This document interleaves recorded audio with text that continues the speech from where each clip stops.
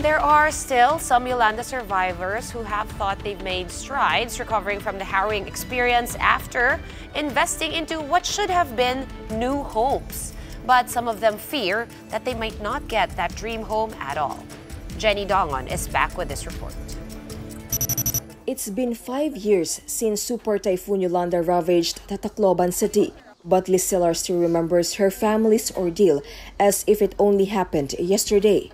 She recalls they had to squeeze inside the toilet of a gasoline station to avoid getting swept by the deluge. Nakita namin yung harap naming building, nakita namin paano siya binitak. Nahati siya talaga, tapos bubagsak. O sino ba naman di matatakot nun? Sabi nga nila, Mama, hindi na daw kami makauwi sa probinsya. Kasi feeling nila talaga yun na yun. She lost everything.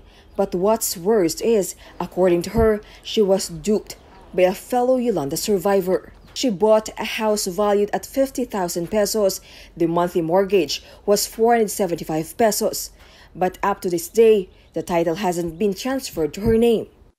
Replacement kami. Tapos yung nakalagay sa statement of account, hanggang ngayon hindi pa pangalan namin.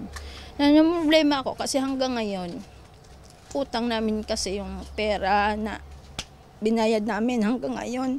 Tapos mahuhulog lang sa wala.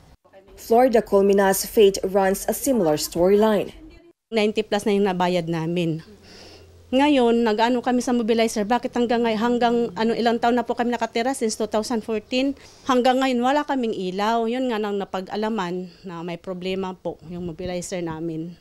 She thought she was buying from the government, but the city housing and community office denied that the development belongs to them.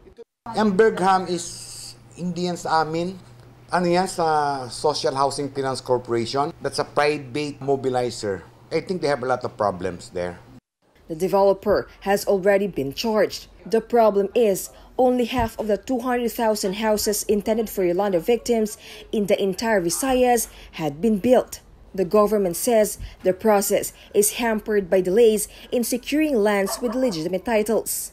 There are certain constraints, like you have to look for titled lands to build houses for them. You have to look at the place where the people may need certain services that are not there. So it takes a little time. But certainly the government is doing its best. Survivors are still picking up the pieces 5 years after the tragedy struck. But it looks like they have to suffer a bit longer as the palace expects rehabilitation to go in the next 2 years. For News 5, Jenny Dawn, We Are One News.